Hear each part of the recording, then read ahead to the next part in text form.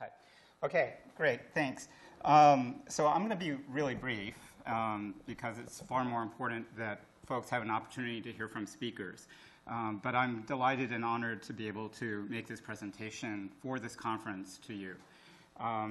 As Greg mentioned, originally this conference was sort of a spur of books and browsers, which is focused on the design and sort of future modality of books on a networked and distributed web environment. And so that conversation will continue Thursday and Friday at the Gray Area Foundation for the Arts in San Francisco. So if you are interested in that, there's still time to register, a few seats left for that, so please come on over.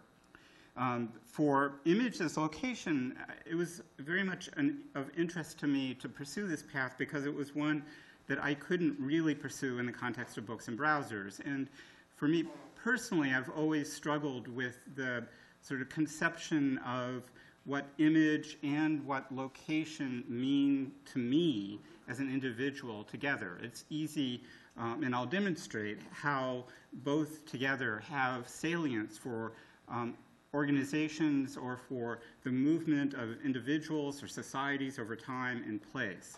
But for a while, I really struggled with the idea of what this meant personally until, as was mentioned, I started getting ready to move to New York. And in fact, I have moved to New York, and I have started working at the New York Public Library. And it's quite a change. And my family is still here, the idea being that there's a year for me to figure out if this is a smart thing to do in concert with my family. It's great to be back in New York, but it is a momentous thing to do. And when I first came out to New York, I have a daughter, and she came out with me to help me get settled. And the whole trick of being there is, sorry, the mouse here is, oh, okay, hang on. Okay, so this is my kid. So, yay, kid. So the idea of the New York experience is that because my family's here, I cannot buy a lot of furniture. So you're looking at all of my living room furniture on the slide in front of you. It's a chair to read or to surf, but primarily to read. And so because my kid was there helping me set my apartment up, this is how I think of my living room, with my child in this chair. But in actuality, when I get home at the end of the day, what I see is this, which is an empty chair. So this is quite a sort of disruption in my mind, right? It's when I get home, this is literally what I see, but in my mind, the way I think about New York and the way that I think about myself in New York is the slide before, with my child helping me set up my place. And so for me personally, my apartment, the space that I have in New York, is associated with this image that I have of my child there as she's no longer there. And of course she comes back and my family comes back, but that initial image of her there helping me set up is so now tightly bound to my understanding and experience of what my life is in New York that I cannot separate them at this point. That seemed really interesting to me. And so it seems to me that the stories that we can construct, that we can tell, are in some ways the stories that we can see, regardless of whether or not we're seeing them in our mind or in our eyes. But this imagining of imagery and of place really defines stories for us. And of course, one of the things that this conference will explain or explore are the many different ways that this kind of imagery can center or substantiate the stories that we tell about ourselves and about the world. Whether they're locations, so this is an early map of the Hudson River Valley, or an actual image of a location. Specifically, this is the Storm King area on the Hudson. Or an imagining of what that scene might look like. It's a very famous mountain or hill, depending upon where you're from. And so it was painted quite a bit. and of course is widely photographed as well.